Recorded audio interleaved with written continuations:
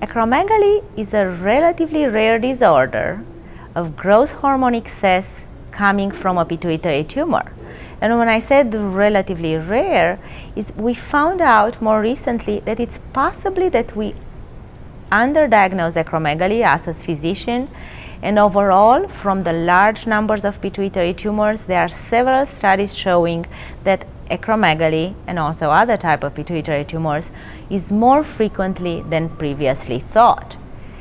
The issue with the growth hormone excess coming from the pituitary tumor is that it has devastating effects if it's long-term in excess over a huge variety of signs and symptoms, but also different organs. So patients with acromegaly, yes, they will have acral changes, everything will grow, their face will change, they will have frontal bossing, they will have ring size, increased shoe size, but they're slow, so nobody will notice for years and years.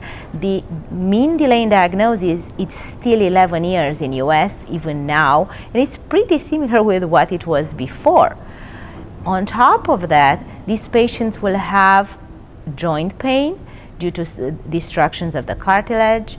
They will have increased risk of colonic polyp, increased risk of thyroid enlargement. They will have more diabetes than their counterparts at this age. They have hypertension. They have more obstructive sleep apnea. So because of all these relatively non-specific types of diseases, patients have one or two more comorbidities, and sometimes nobody's putting two and two together for years until they have really prolonged growth hormone excess, but also, unfortunately, this is associated with a large tumor.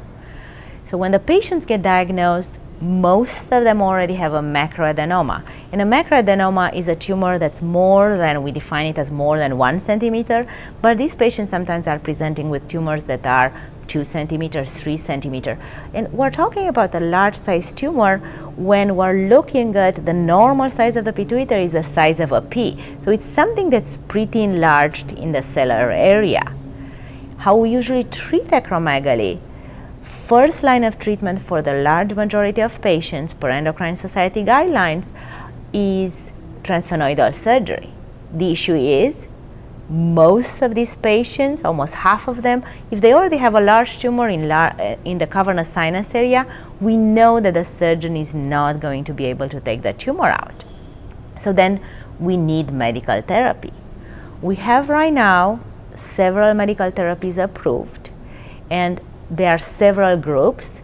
The somatostatin receptor ligands are in most cases the first line of treatment, and we have octreotide sub-Q, octreotide LAR, lenreotide, and more recently approved pasireotide LAR. We're also using as a medication that targets the pituitary to decrease the growth hormone, cabergoline. It's not approved for growth hormone, but sometimes we're using, especially in association with the other drugs, for very mild disease. I rarely use it as a unique treatment for acromegaly. The other type of groups of drugs that we have available right now for acromegaly, it's pegvisomant.